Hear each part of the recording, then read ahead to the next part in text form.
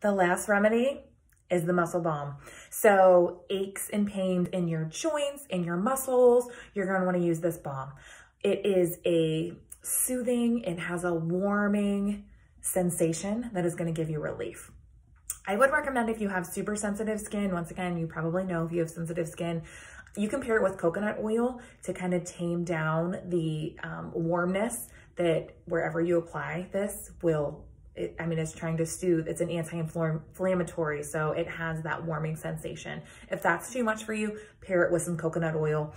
All you need to do, like every other balm, I'm gonna apply right here to my neck. I always get a little tension up in here. So I'm just rubbing, and then I'm going to just kind of massage it in.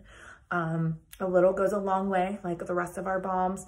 I will recommend after I rub this in, oh, and I got a crack. How about that? I'm gonna wash my hands because our muscle balm has some chili in it, and it's a very rare form of chili and a powerful form of chili.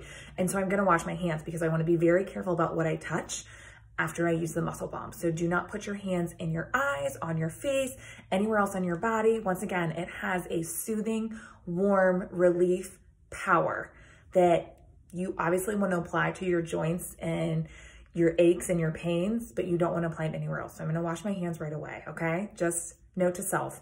Also, once again, to dilute it, if your skin is super sensitive and it's a little too warm, just then rub a little bit of coconut oil on over top and it'll help with that burning sensation. If once again, it's too strong for you. I think it's amazing. It smells amazing. It doesn't smell like some of the other scents that I've definitely experienced in some of those balms that try to relieve your aches and pains. So try out the muscle balm. It is amazing.